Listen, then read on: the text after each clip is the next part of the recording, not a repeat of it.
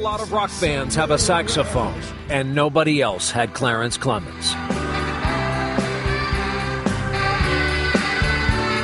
Yes, the name of the outfit is Bruce Springsteen and the E Street Band, but that sound was always so different. In large part because of that shiny brass secret weapon and the big black man playing it. And once upon a time, even that was a novelty. It was in the immediate wake of the civil rights era, after all. Right after Bruce Springsteen burst onto the scene, we learned he was part of a package deal. Bruce wrote and sang the songs, but those solos, those hooks, that soul, that was all Clarence. Everything changed when the big man joined the band. He achieved icon status as a musician, meaning when you heard it, you knew it was him.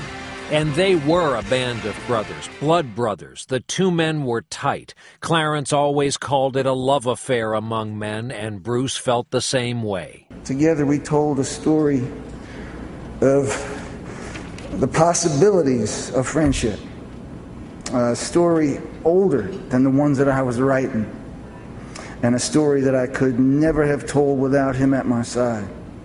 I want to thank you, big man. I love you so much.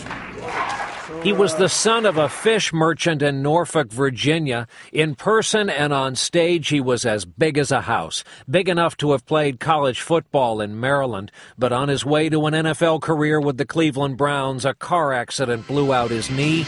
Then he decided to make a living blowing his horn. And on a sunny Father's Day Sunday in Asbury Park, the thought of not hearing that sound again was just too much for some of the faithful. Get choked up. It's tough, you know.